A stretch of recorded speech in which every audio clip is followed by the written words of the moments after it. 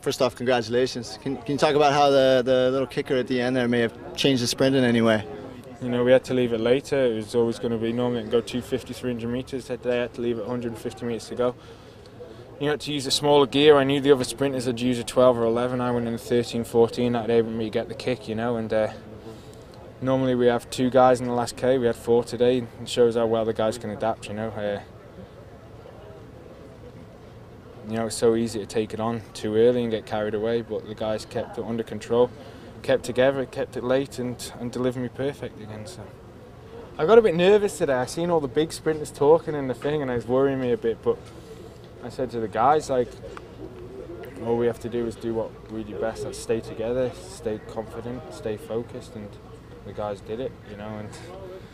And when everything runs perfect, I think when you're sitting there with 8 guys in front of you, some of them aren't even lead-out people, you know, they're GC riders or climbers, and they give 100%. It shows the commitment we have, and you know, it'd be a sad loss if I didn't finish that off with a win. So, like, I tell you the truth, if I didn't win today after those guys, I wouldn't sleep tonight.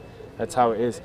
It's one thing. Okay, I come across sometimes cocky, arrogant when I win, you know, but you know, it's a massive thing to lose. Nobody sees the self-loathing. Sees, you know, when I lose, it's a hard thing to accept for me, and the guys know that I'll do my best to finish it off, and that's why they work like that. Hey Mark, there was a article in the L'Equipe this morning, something about the French riders having a problem with something you've said to them, and just wanted to give you a chance. I don't know if you've seen it. An anonymous French rider and an anonymous reporter. I looked at the article. I just had to laugh, you know.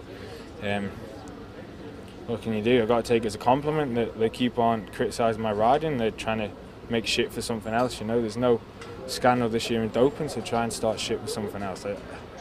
You know, I have a lot of friends who are French. I made an effort this winter to learn French so I could do interviews, you know. I'm still not confident to speak it, but when I can understand it perfect to be able to answer the questions. And I wouldn't be. I think you just have to laugh about it. Well, you know, what am I supposed to say? I don't know where it's come from. I don't know why it's come about, but what can I do, you know? I think let people read it how they want to read it, and you can't stop it, you know. What I'm supposed to do now, you know? I can't apologise for something I haven't said, you know? And if they want to make shit, they can make shit, but, you know, have the decency to put your name of the rider who said it and the name of the author of the article, I think, you know. Just brush it off, you know. Thanks, Mark.